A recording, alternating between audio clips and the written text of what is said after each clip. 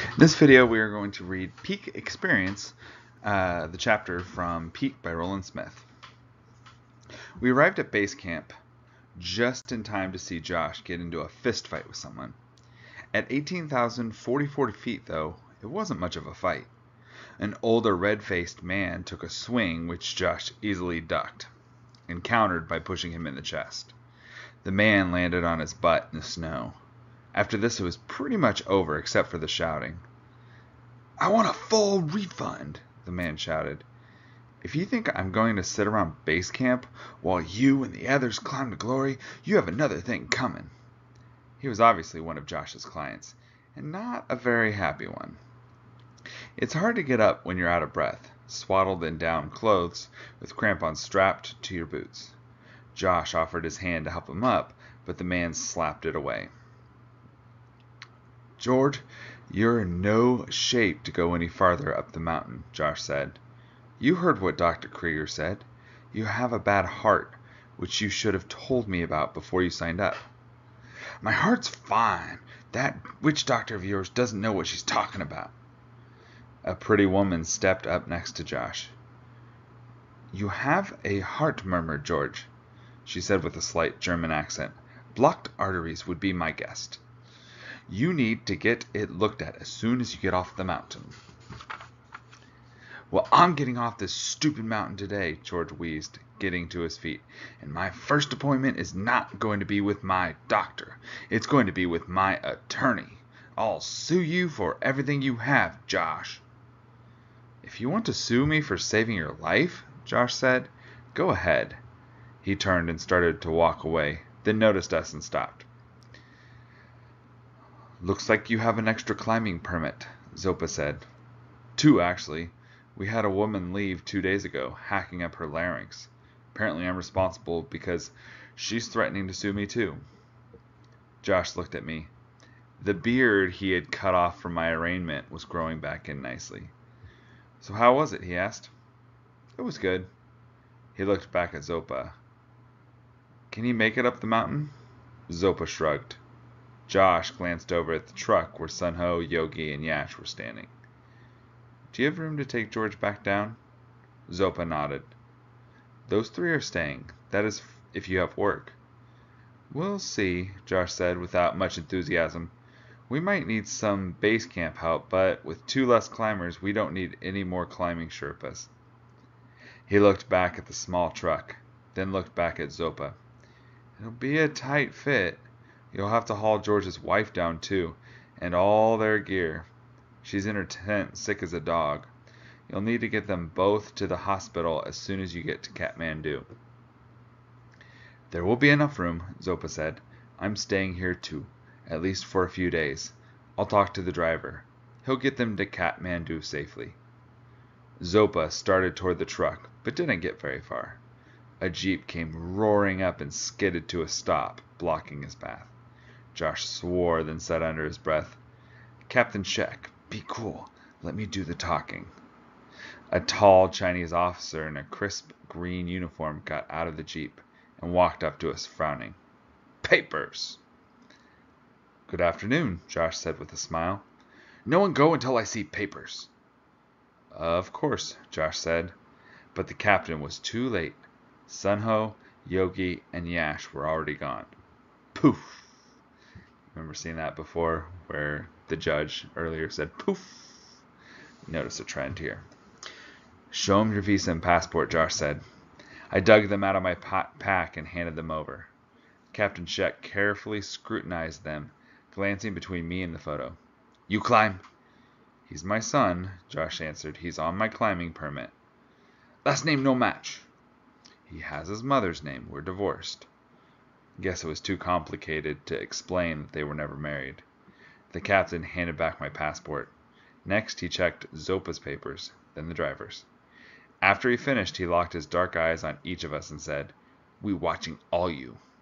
He climbed back into the jeep and drove away. "He's not kidding about that," Josh said. "Captain Shek and his men are always watching." He pointed to a small rise with a ramshackle building on top of it. "They have a spotting scope set up there, and the rumor is that he has night vision equipment as well. They monitor the radio transmissions looking for violations. Sheck's already booted 2 climbing parties this year. Try to stay clear of him. And he doesn't always show up dressed in uniform, Dr. Krieger warned. He sometimes dresses like a climber and wanders around camp catching people unaware. I'll be in the aid tent. She walked away. What do you think of base camp so far? Josh asked. Because of the argument and Captain Sheck, I hadn't paid much attention to the camp, but I saw now that it was gigantic. Red, blue, green, and yellow tents were scattered around for what seemed like a mile. How many people are here? 350 or so, Josh answered. Maybe another 50 acclimatizing farther up the mountain. Now, acclimatizing means that they go up to get their breathing used to being at high altitudes. So they go up a little bit higher to get their lungs used to it and then come back down. Because the higher up you go, the less oxygen is there, and your lungs have to get used to it. So you go up high, get used to not having very much air, and then recover and heal. And then you go up high again, and you keep working your way up until you get up to the top of the mountain. But your lungs have to get used to breathing with less air. But if you tried to do it all at once, your lungs would just would suffocate, basically, because your lungs aren't used to using so little oxygen. Most of them must have been in their tents trying to stay warm because there weren't too many people wandering around. I looked at the temperature on my watch. 14 degrees. According to the wind gauge, the watch Josh gave me did everything. The wind was blowing 10 miles an hour, which brought the temperature down to 3 degrees above zero. Josh looked over at me. You breathing okay? Any problems on the way up? Both were good questions, considering this was only the second time I'd been this high on a mountain. The summer before, I had almost made it to the top of Mount McKinley in Alaska. We were at 18,000, 2,000 short of the summit, when our guide turned his back because of weather. I've had a headache the past 2 days, I said, but it's going away. Josh pointed at George, who had returned to his tent and was angrily packing his gear. My headache's going away too, he said. At least one of them. He looked over at the truck. Sunho and the brothers had reappeared and were helping Zopa unload it. Who's the kid? His name's Sunho. Is he with Zopa? Yeah. Interesting, he said. Did Zopa tell you he was going to stay at base camp for a few days? I shook my head. Like you said, Zopa doesn't talk much. Yeah, well, he's up to something. Like what? Josh smiled. He'll let us know when he's ready. Let's head over to Peak Experience headquarters. I'll introduce you to the base camp crew. Peak Experience? I didn't name it after you exactly, Josh admitted, but I probably should have. What are you talking about? Peak Experience is my adventure travel company. We started it last year. Almost wish I hadn't now. I followed him to a giant orange tent with Peak Experience tagged on the sides. The A in Peak looked like a mountain. He pulled back the flap and waved me through. Inside were several people and more electronic equipment than I had ever seen in a tent at 18,000 feet, or any tent for that matter. Laptops, satellite phones, two-way radios, fax machines, television monitors, and other gizmos. The crew was so busy talking on phones, listening to radios, tapping on keyboards, they didn't seem to notice us. None of them looked like climbers. What is all this? I asked. This is what happens when you get old and start worrying about your future. He pointed to a pudgy guy talking on a satellite phone. That guy over there is my business partner, Thaddeus Bowen. The rest of the people are support staff. There's another bunch of them back in the office in Chiang and some up on K2 and Annapurna. You're running 3 expeditions at the same time? He smiled. Get this, most of our clients are rank amateurs. Some haven't been higher than 12,000 feet. Stupid, huh? But I'm not alone. There are at least 10 commercial operations like this at base camp. Some of them are running 4 separate expeditions. Things have changed since your mom and I were living out of the back of that rusty old van on El Cap. When he said that he had clients, I assumed he meant experienced climbers. Nothing like this.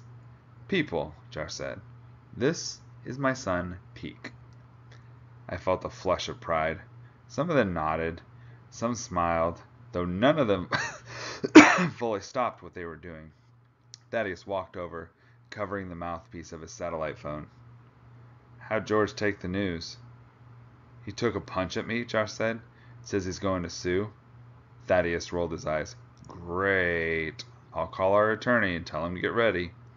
He walked away, resuming his phone conversation. A woman came over and handed Josh a sheet of paper. The film crew should be here later this afternoon, and I finally tracked down the whereabouts of Holly Angelo. The name sounded familiar to me, but I couldn't remember where I'd heard it. Where is she? Josh asked. She's with the film crew, the woman answered.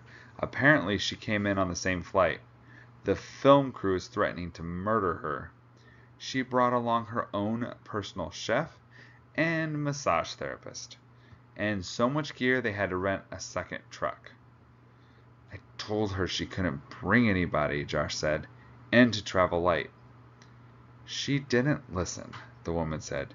She's also found out that you have an opening on your climbing permit. She wants to go to the top. Josh swore. How'd she find out about that? Word travels fast at high altitudes. She's here to cover Peak, not herself.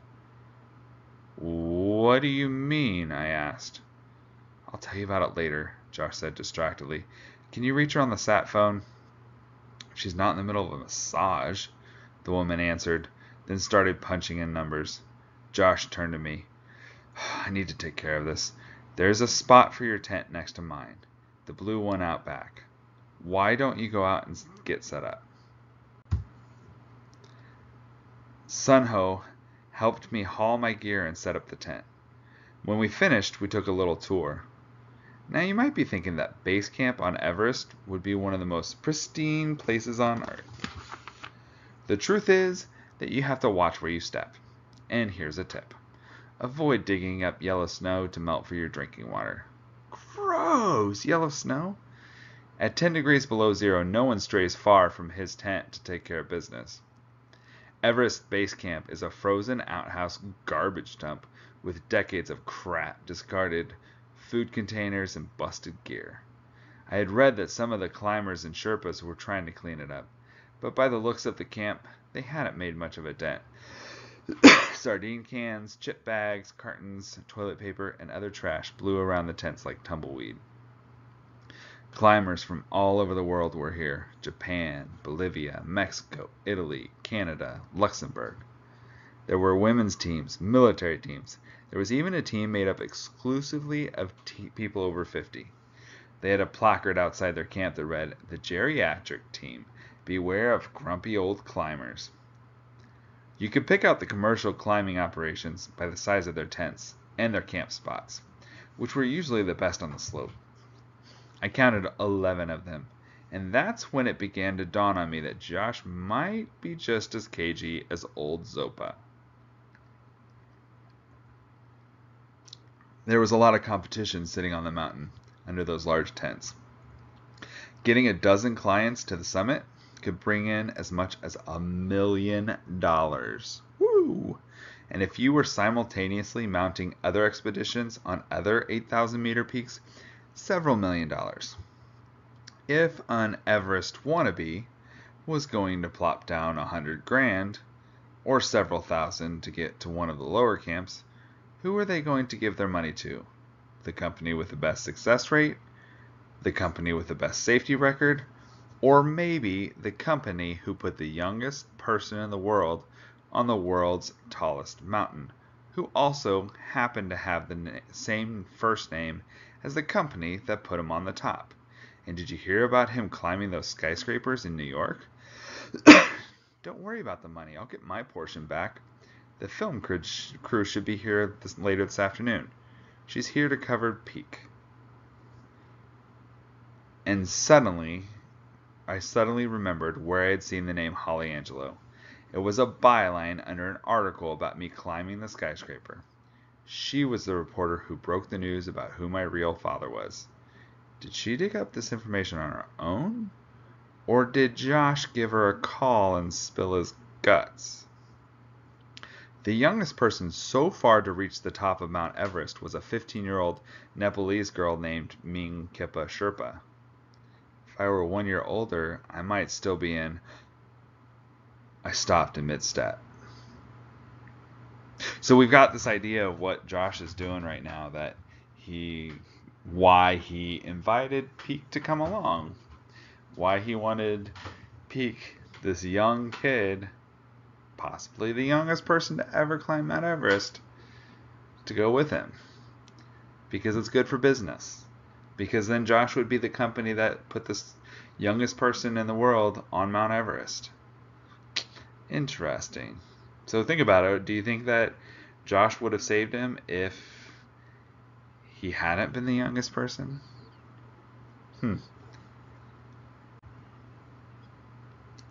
What's the matter? Sunho asked. Nothing, I said. Would Josh have bailed me out if I had already turned 15? I didn't think so. Was he using me? Probably. Did I mind? I wasn't sure at that point. He was paying more attention to me than he had my whole life. I'm going to head back, I said. I should go too, Sunho said. Zopa wants me to talk to the cook about helping in the mess tent. A job? I asked. For room and board, Sunho smiled. Or tent and food, I should say. Perhaps it will lead to something else. Tent and food was not going to get the tuition paid. I could talk to my father, I offered. If I asked him, I think he'd hire you for more than tent and food. Sunho shook his head. We'd better leave that up to Zopa. He brought me to the mountain. It is for him to decide.